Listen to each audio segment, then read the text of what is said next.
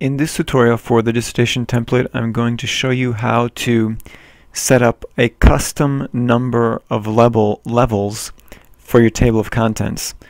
So right now the table of contents is set up so that it shows chapter titles, first level subheadings, and second level subheadings.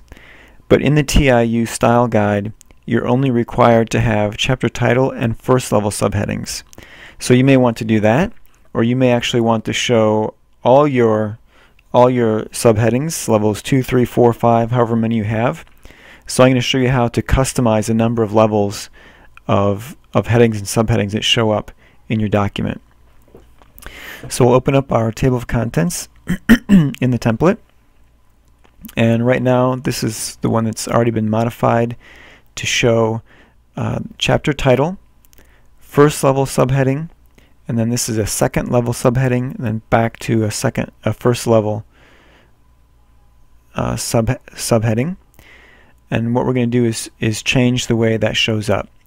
So we come up to the ribbon.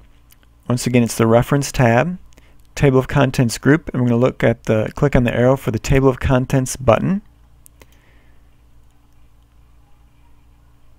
And I'm going to come down to the bottom and click on insert table of contents.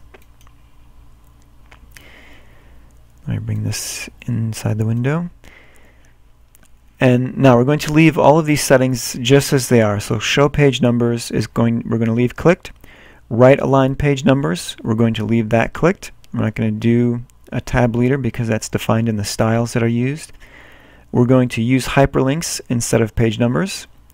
And we're going to leave this. This is going to change when we set our options. So we'll click on options. And now we need to change some of the default settings that are in here. So first of all, we need to delete. We're going to scroll down until we get to chapter number, and we're going to delete that number. We don't want chapter numbers to show up in the table of contents. Then we're going to go down near the bottom, or all the way to the bottom, and where it says THS header non-table of contents, we're going to delete that. Now we're going to come up kind of towards the beginning, but not quite. I guess more towards the middle. We are going to set the header to 1, so that's correct. And then heading 1, chapter title, is going to be level 2. The heading 2, which is a level 1 subheading, we're going to change that to a 3. And that's all I want in my document. I don't want anything else, so I'm going to delete level 2 subheadings. I'm going to hit OK. And now I'm going to, and you'll see that this disappeared before we had this set to 3. That's disappeared because it's set to our custom settings. Now I'll hit OK. Do you want to replace the selected table of contents? And when I hit OK, you'll see these two level 2 subheadings are going to disappear.